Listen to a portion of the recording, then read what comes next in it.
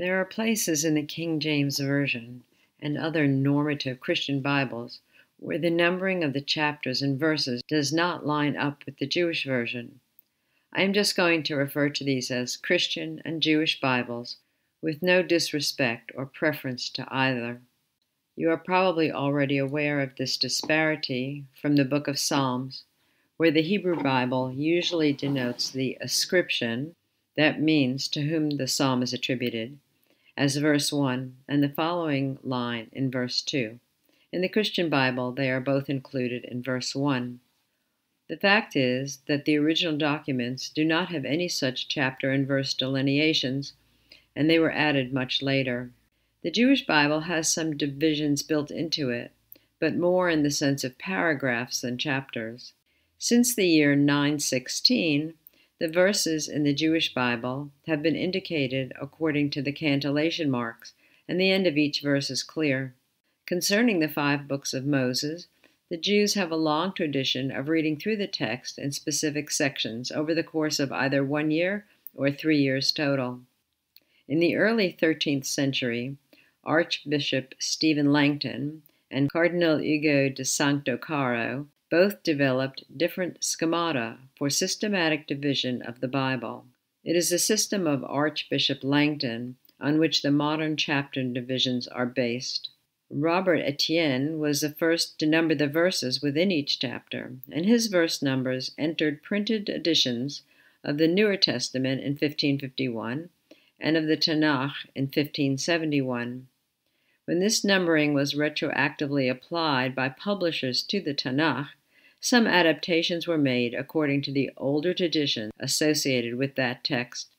If you're interested in the complete history, I will post a link to an excellent article in the notes for this episode. In Genesis 32, this numbering shift is only by 1 verse, but it provides an interesting scenario.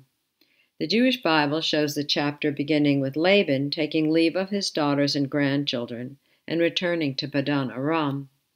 The Christian Bible begins the chapter with Jacob going on his way and being met by angels.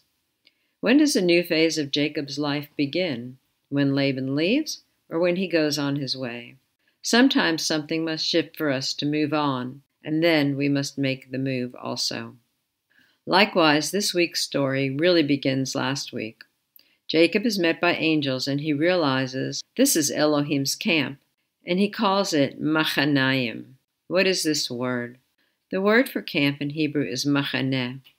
It comes from a root, chana, which means to bow down or to set oneself down. It is the root used in modern Hebrew for parking your car, but it is also related to the root for chen, which means grace, as in, Noah found grace in the eyes of Yehovah in Genesis 6:8. What has grace got to do with camping? If you ever camped out, you know that it puts an unusual strain on how the family functions. While we are used to certain comforts at home, these are gone, and we must make accommodation. At a very big camping experience, such as we might have at Sukkot, you have to be prepared to extend grace to many. Families that do not raise their children the way you do, people that have different ways of expressing the names of God or His Messiah, different traditions of worship, and so on. But this is a special camp, Machanayim. There is a special ending in Hebrew for things which come in pairs. All the dual body parts have this ending, in addition to some other interesting examples. The word for sky, shamayim, why are there 2 heavens? And the water, mayim, why are there 2 waters? And the word for life, chayim, why is life double? So Jacob is referencing specifically a double encampment. It is not clear why he chooses this name. Is it because of the angels? Does he see something special in their presence? Is it because he was a human company with him? Perhaps he is making a reference to a concept later presented by Yeshua in Matthew 6:10, on earth as it is in heaven. Thus, this week's Parsha begins. Messengers come to Jacob that Esau has 400 men with him. He hasn't seen Esau in over 20 years, and the last word he had about his brother was that Esau was going to kill him. Jacob is very afraid, and we see that he divides his group into 2 companies. He figures that if Esau attacks one, the other can escape. Although here he uses the regular plural and not the special dual form, the intent is the same: 2 camps. Jacob is looking to cut his losses in the event of disaster. It's peculiar because Yehovah is always dividing things. In Genesis 1:4, he divides the light from the darkness. In Genesis 1:7, he divides the waters above the firmament from the waters below. Aha, there are 2 waters. Not 7 verses later, he divides the night from the day. Somewhat drastically in Genesis 2 is a description of how he divided the Adam, the man, into male and female. Later, Yehovah separates Abraham out of Babylon. He separates Isaac from the other sons of Abraham, and he separates Jacob from Esau. We see Joseph separated from the rest of his brothers, and that is included in the prophecies spoken over him by Jacob before he dies and by Moses at the end of his life. In Genesis 49:22, we read, Joseph's brands will run over a wall. And in verse 26, the blessings of thy father have prevailed above the blessings of my progenitors unto the utmost bound of the everlasting hills. They shall be on the head of Joseph, and on the crown of the head of him that was separate from his brethren. From Moses' prophecy, Deuteronomy 33:16. For the precious things of the earth and the fullness thereof, for the good will of him that dwelt in the bush, let the blessing come upon the head of Joseph, and upon the head of him that was separated from his brethren. The word for separate in both places is unusual. It is Nazir, like a Nazarite. What do we know about the Nazarite? The Nazarite vow was made by one of the ordinary people as an opportunity to be set apart, similar to the manner in which the priest is set apart. And where will Joseph be found? Well beyond the wall. Deuteronomy 33:17.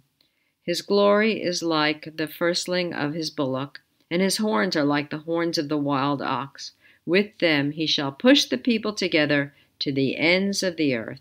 And they are the 10,000s of Ephraim, and they are the thousands of Manasseh. As time goes by, long after Jacob divides his people into 2 camps, the people are divided again due to their disobedience before Yehovah. After Solomon's time, the kingdom is divided into north and south, Ephraim and Judah. And Ephraim is carried away into exile some 200 years later. Judah will follow them in exile 135 years after that. What would be the purpose of all this division? We find 2 different motives hidden behind the action. One is revealed in the laws against mixing. We do not mix fibers in our clothes. We do not mate beasts of unlike kind. We do not plow with mixed kinds. We do not sow fields with unlike seeds. There is actually valid biological reason for all these precepts. If you take linen as your warp and wool as your woof, the wool has more tensile strength than the linen, and it will wear out your linen threads and create a hole in your garment. Plowing with 2 different beasts under the same yoke will cause the furrow to veer off to one side, as one beast will pull more strongly than the other. Some groups of animals can mate and produce offspring, but they will be sterile. In your garden, some plants will thrive next to other ones, and some will die. If you plant your hot peppers next to your sweet peppers, you will be in for surprise at harvest time. All this is demonstrated for us by the first division, light from darkness. What is John's commentary? Chapter 1, verse 5. And the light shineth in the darkness, and the darkness comprehended it not. And in chapter 3, verse 19. And this is the condemnation, that light is come into the world, and men love darkness rather than light, because their deeds were evil. Paul also affirms in 2 Corinthians 6:14, Be ye not unequally yoked together with unbelievers. For what fellowship hath righteousness with unrighteousness, and what communion hath light with darkness? Some things just cannot be together. But there is another reason for the division, and that is to return the 2 parts to be together. We learn this from the division of the human being into male and female. It is Yehovah's intention for them to return to one another as a completion. So we can learn what it means to be one with the Father and later be his bride. This is what is spoken of in Ezekiel 37:16 and 17. Moreover, thou man, take thee 1 stick and write upon it, for Judah, and for the children of Israel his companions. Then take another stick, and write upon it, for Joseph, the stick of Ephraim, and for all the house of Israel his companions. And join them one to another into one stick, and they shall become one in thine hand. Furthermore, it states in verse 22 that the result of their completion will be the return to the land. Verse 22, and I will make them one nation in the land upon the mountains of Israel, and one king shall be king to them, and they shall be no more two nations, neither shall they be divided into two kingdoms any more at all.